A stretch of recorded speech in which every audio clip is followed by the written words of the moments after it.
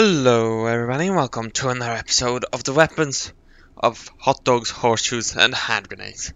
And today we're gonna take a look at this assault rifle. So this is the VZ58-v. I suddenly got very unsure. Assault rifle. Yes, VZ58-v. Let's get the P next to it. The P is the standard. The V is the one with the folding stock. So as you can see, boop, folding stock, and you can fold it out. Otherwise, it is exactly identical to the VZ58P. So really, for more information on the VZ58, I recommend you check out my video on the VZ58P.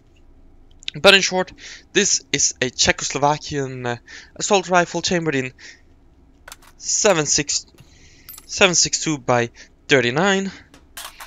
Full auto, semi-auto, unit side, short stroke gas system. Magazine fed, 30 rounds in the magazine. There's also, as you can see, variants with 10 and 20 round magazines. And in the case of this one, a collapsing stock as well. Let's put it on semi.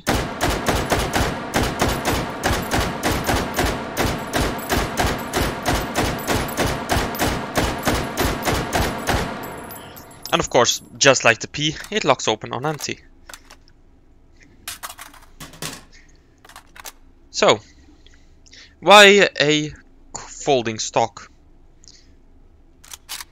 Well, easy. For paratrooper use, as well as vehicle use.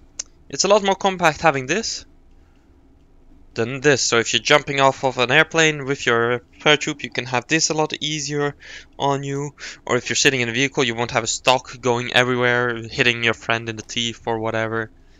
Of course, don't expect to shoot, although you can do it.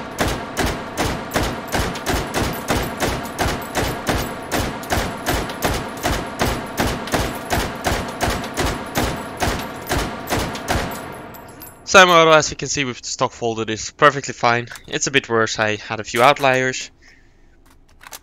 But if I do full auto, it's a lot worse. So first with it folded out.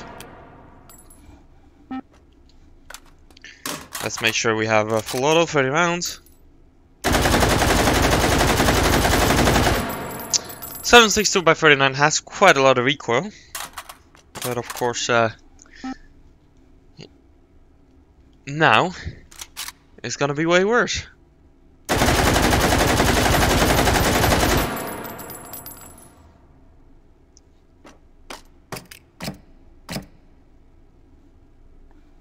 Well, I did say it was gonna be well worse, but I got more points. One missed.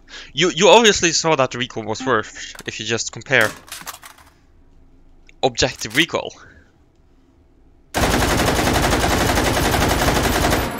Like that, that's pretty bad. But it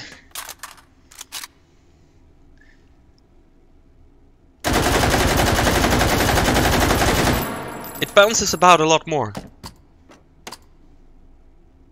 But consistently I keep on getting higher score with full auto without the stock. Alright then. Can I manually put this in the chamber? No, I can't.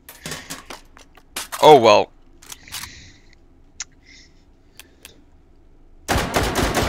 Semi-auto is best anyways. So yeah, that really covers the VZ58V, the collapsing stock version of the VZ58. That's really the only difference. I do hope you all enjoyed watching this video on the VZ58V. Be sure to leave a like, subscribe and all of that, and I'll catch you guys in the next one. Bye.